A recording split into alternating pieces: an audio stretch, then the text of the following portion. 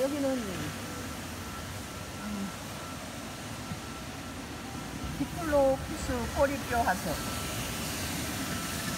엄청난 화석이에요.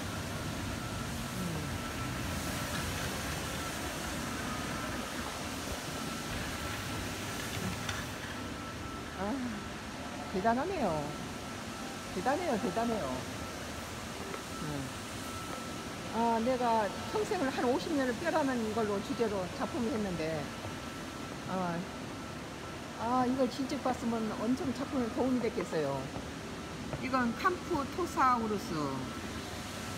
이건 캄프토사우루스라는 공룡이에요. 이거 엄청 거대해요.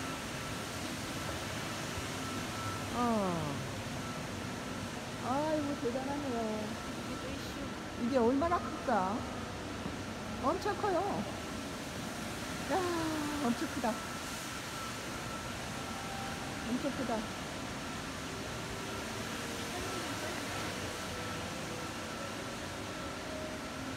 카마라사우루스. 카마라사우루스. 카마라사우루스.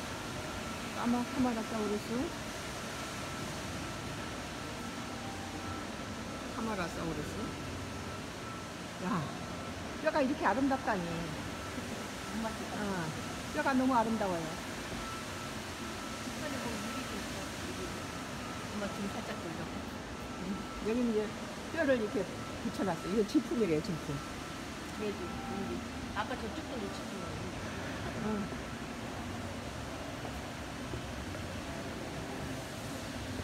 이것도 진품.